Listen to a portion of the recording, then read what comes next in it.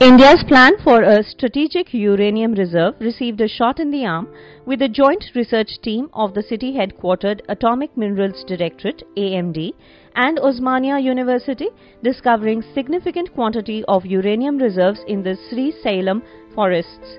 The AMD OU team carried out research in an area spread over 45 square kilometers around Srisailam sub-basin of Kadapa Superbasin in Andhra Pradesh. A part of the Kadapa Superbasin extends over to Telangana state. The team zeroed in on Chenna Kesavula Gutta and Padra villages using the latest equipment to detect the precious radioactive element.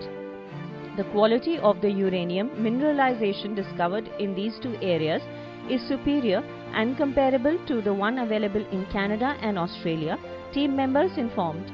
The Uranium Corporation of India has already set up a uranium mining mill at Tummalapalli village in Kadapa district. It has proposed a similar project Lambapur Pedagutta region in Nalgonda district.